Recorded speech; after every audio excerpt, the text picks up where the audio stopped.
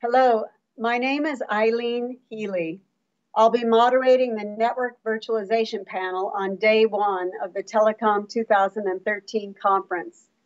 This is a must-attend session for service providers and others. The first thing you should know is that virtualization gives you flexibility.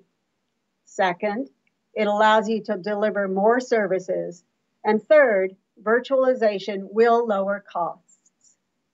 That's it.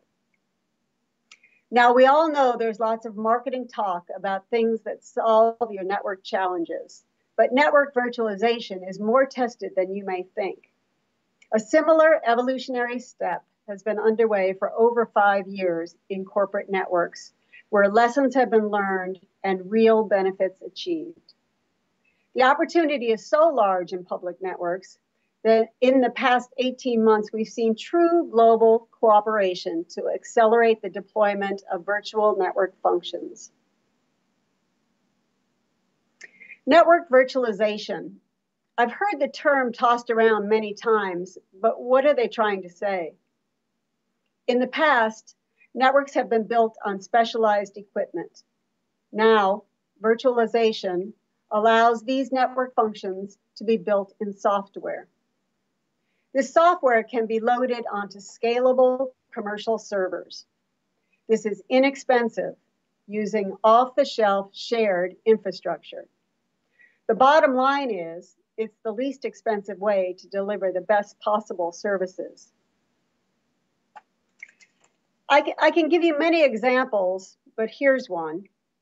A policy server is a network element that establishes business rules and provides authorization for services. This server can be virtualized. Two key functions of this network element are managing quality of service and providing deep packet inspection. We all know these are high-value functions for delivering services. This is one way you can see how virtualization can be used to achieve your business goals. Network virtualization enables top performance during peak periods through this shared infrastructure. It's about paying for resources as you use them, not building networks and hoping they will come. And oh, by the way, if you get the traffic you hoped for, you'll be able to scale resources during peak periods to meet this demand.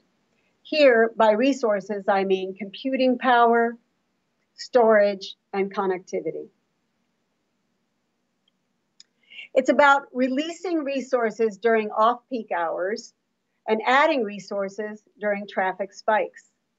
It's about using world-class data centers, your own or someone else's. There's something for everyone in this panel discussion. For entrepreneurs and innovators, network virtualization holds the possibility of offering services without capital investment that has made telecommunications a game for only the richest players.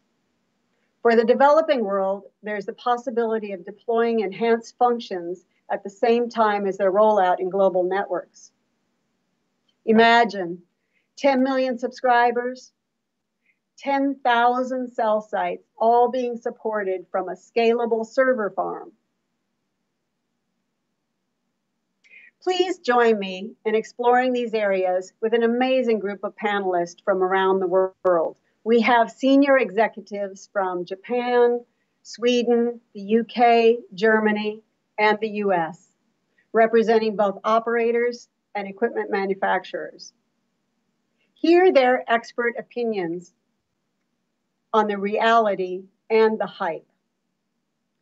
Find out how the three benefits of flexibility, new services, and lower costs are being realized. Put yourself in the position to drive how your network evolves. Remember, if you want to understand how to better manage network costs while speeding service delivery, come to this not to be missed session on Tuesday afternoon, day one of the conference. If you have any questions or comments you'd like to send in advance, you can reach me at the email on the screen. I look forward to seeing you there. Thanks.